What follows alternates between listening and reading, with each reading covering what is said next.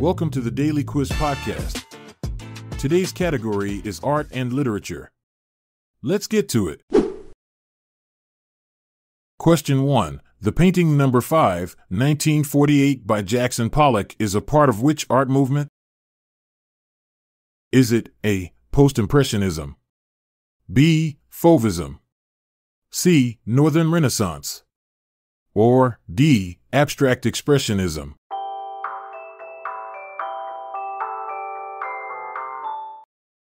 The answer is D. Abstract Expressionism. Number 5, 1948 by Jackson Pollock holds a unique record in the art world. It is one of the most expensive paintings ever sold. In 2006, this abstract expressionist masterpiece was purchased for a staggering $140 million, making it one of the highest-priced artworks in history. Question 2. Which book contains the character Aureliano Buendia? Is it A. Under the Volcano, B. The Sound and the Fury, C. 100 Years of Solitude, or D. The English Patient?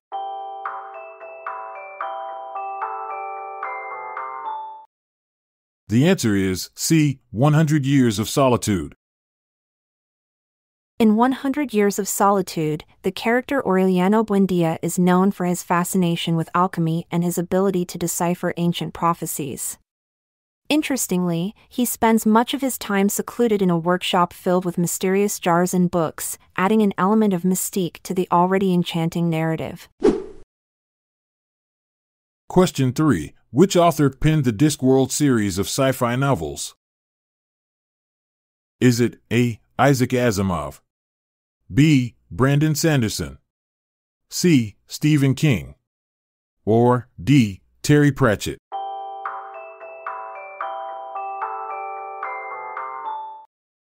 The answer is D. Terry Pratchett.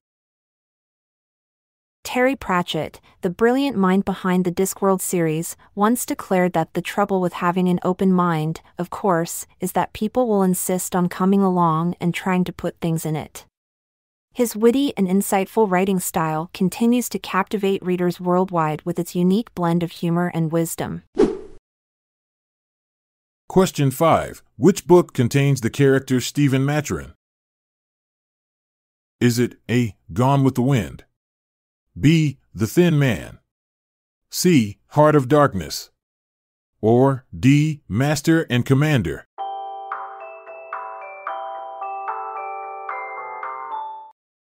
The answer is D. Master and Commander. In the book Master and Commander, the character Stephen Maturin is not only a skilled physician but also a naturalist with a passion for studying wildlife. His character is based on the real-life Irish physician and naturalist, Patrick O'Brien, who authored the acclaimed Aubrey Maturin series of historical novels. Question 6. Which of the following is not a famous Renaissance artist? Is it A. Leonardo da Vinci, B. Raphael, C. Michelangelo, or D. Gianluigi Buffon?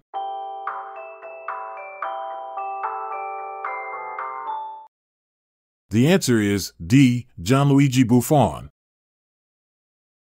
Gianluigi Buffon, known as one of the greatest goalkeepers in soccer history, is the odd one out in this list of Renaissance artists.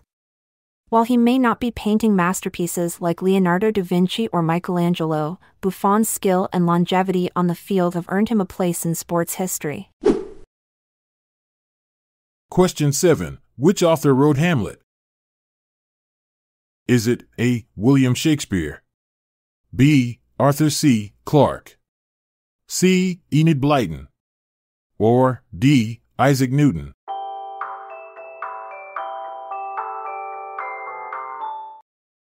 The answer is A. William Shakespeare.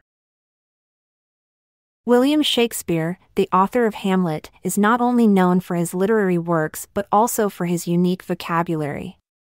It's estimated that he introduced over 1,700 words to the English language, including eyeball, swagger, and even bedazzled. Shakespeare truly left a lasting impact on how we communicate today. Question 8. Which legendary mime picked up a 1955 Emmy for Best Specialty Act? Is it A. Buster Keaton, B. Marcel Marceau, C. Jacques Tati, or D. Charlie Chaplin?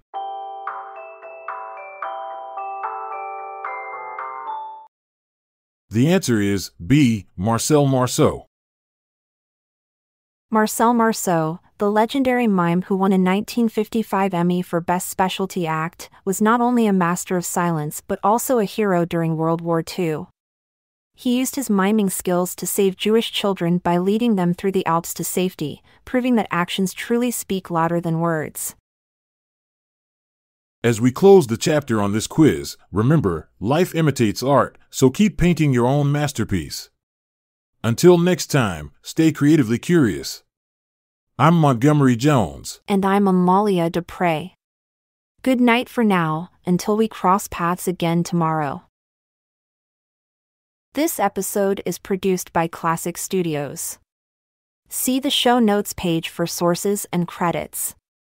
Check out our other podcasts in our network at classicstudios.com.